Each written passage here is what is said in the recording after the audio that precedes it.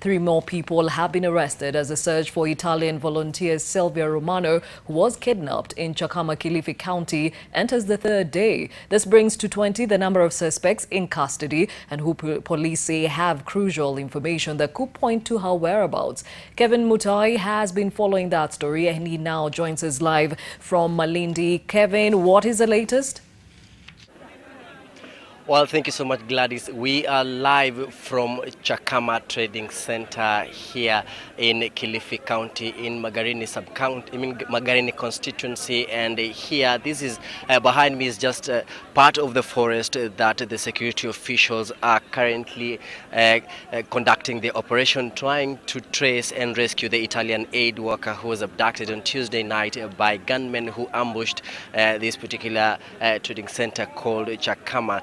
Remember that three more suspects have been arrested, and police are saying that they're trying to piece together the information that these people have been able to give them, and they believe that they will be able to get to access to the particular place that the abductors could probably be. Remember, this morning we spoke to the coordinator of this particular operation in the command center in Kilifi Police Station, Malindi Police Station, that is Norm Wivanda, and he said that they have equipment and everything possible to ensure that they come to an end of this particular operation. Mwivanda said that they have security personnel deep in the forest, and they've assured the public that they've sealed all the areas and the exits and the entry points to this particular place. Remember that he said that they've also enlarged the number of radius where they're conducting the operation, of course saying that they leave no stone unturned until they'll be able to rescue that particular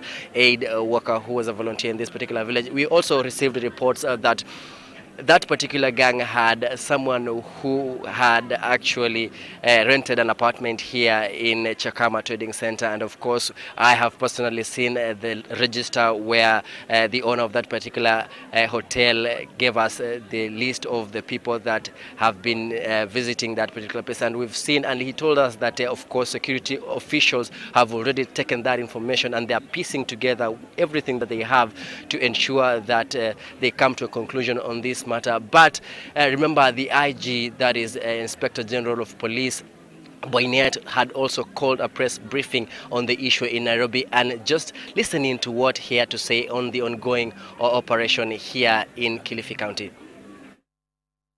As of now, as stated yesterday by the regional police commander Coast, that we have 17 people in custody. We have further arrested 3 other persons whom we consider as persons of interest to these investigations. They have given us very valuable information which has gone to assist the ongoing operation to trace and rescue the lady who was abducted by unknown persons. We have a significant measure of optimism that we should be able to find the lady within the shortest time possible. And at this point in time, I want to say that our thoughts and prayers are with the family, because we know that they must be quite distraught following the abduction of their daughter.